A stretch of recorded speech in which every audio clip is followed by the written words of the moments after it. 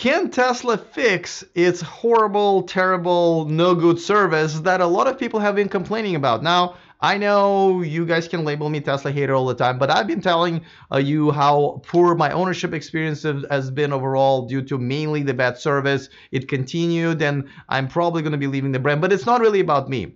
What I've noticed, and I've done a couple of videos already, is that some really big fanboys and fangirls have been complaining about the same thing. And when they are complaining about service, you know things are not right. And I run one of the largest Facebook groups for Tesla owners with over 35,000 members combined, and I see more and more complaints and disappointments that people have. But last night, yesterday, really, at the earnings call for Q4, Elon actually addressed a few of those issues. And as you know, there was a kind of crowdsourced, a bunch of questions that were crowdsourced by retail investors. And number one question was about service. But the way Elon handled this is telling me that either he doesn't get what's happening or they don't know how to fix it. So let me tell you why I think about it. Let me tell you what really happened during the earnings call that kind of got my attention. All of this is coming up next.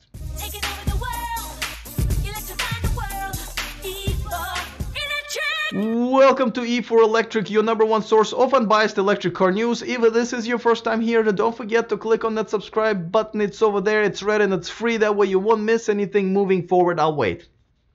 Okay, I'm gonna just trust you that they did this. All right, so let's talk about this. Service has been horrible. It's not just me saying anymore. Again, you can look at any forum. You can, go to even the most biggest fans of Tesla and Elon Musk, and you'll see that there are quite a few complaints, especially the videos in the last month or so. But I've done a video about that already, or two. We're gonna leave that in the past.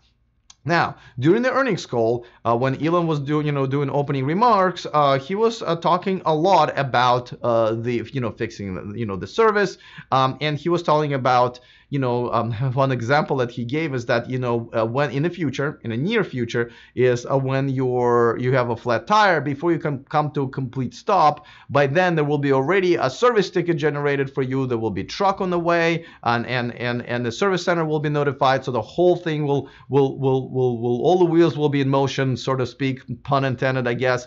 And in order for it to not happen, you would literally have to call it all off by clicking on a button in your app. Now, that's a great example. People just loved it. Oh my God! Now, by the way, that's a not new idea at all.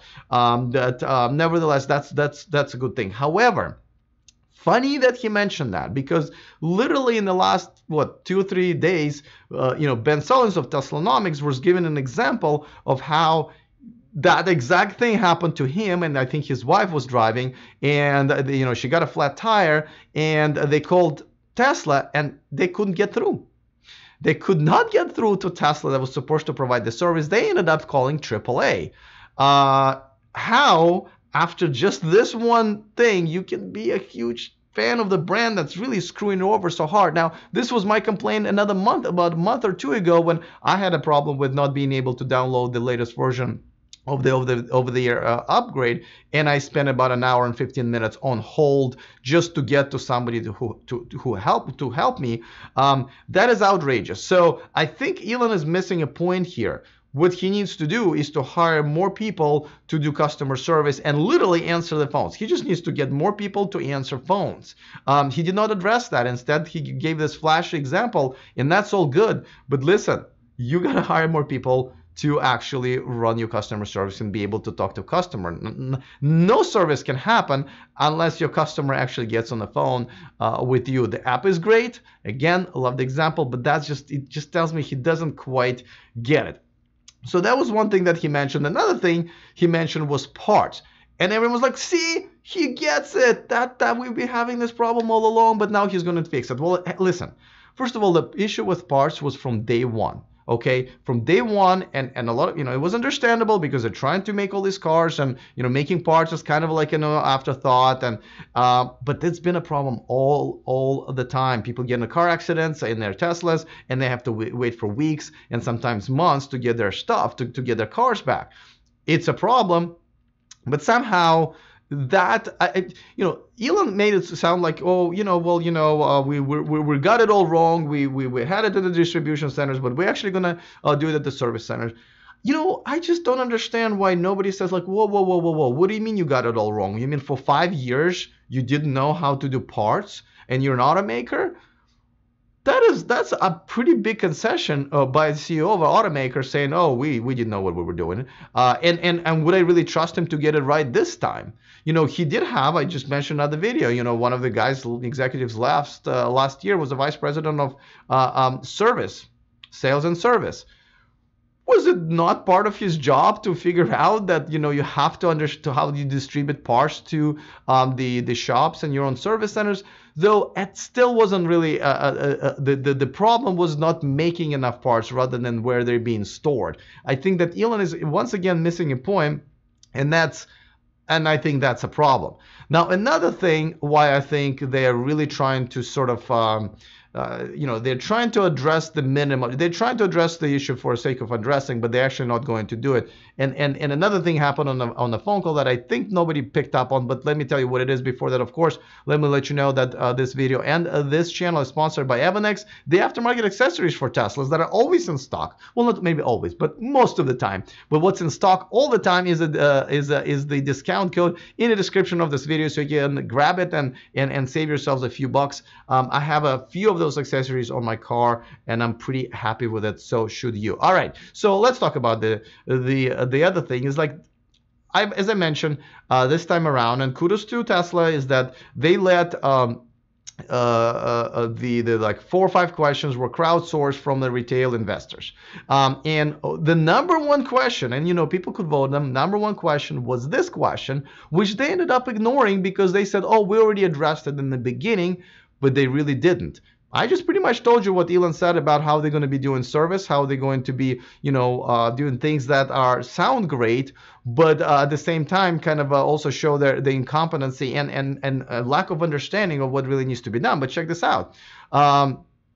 Owners, well, I think I just cut it. Okay, I'm going to say Tesla owners, many of them with large followings online, are becoming very vocal about Tesla's worsening customer service experience with delivery, service, and repair. This has a severe impact on sales and returning sales. What are you doing to change this growing negative reputation? Now, I understand that they're saying that what they're doing to change this growing reputation, but the sort of the premise of the question was really never addressed because, how does it impact sales? How does it impact returning customers? Because like, here's me. I'm not a returning customer anymore, even though I'm on my 3rd Tesla, exactly for this reason.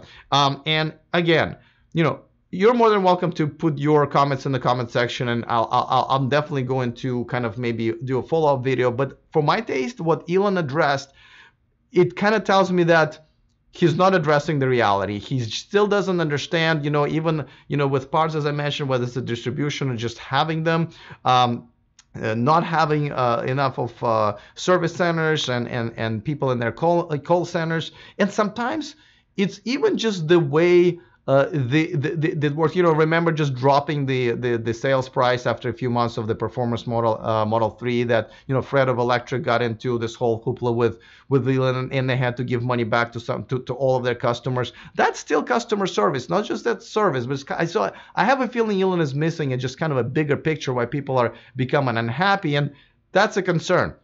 And once again, let me know in the comment section if you agree or disagree. Obviously, this topic will be explored more and more and more on my channel because this is pretty dear to my heart. Other than that, see you guys next time, and remember to stay charged.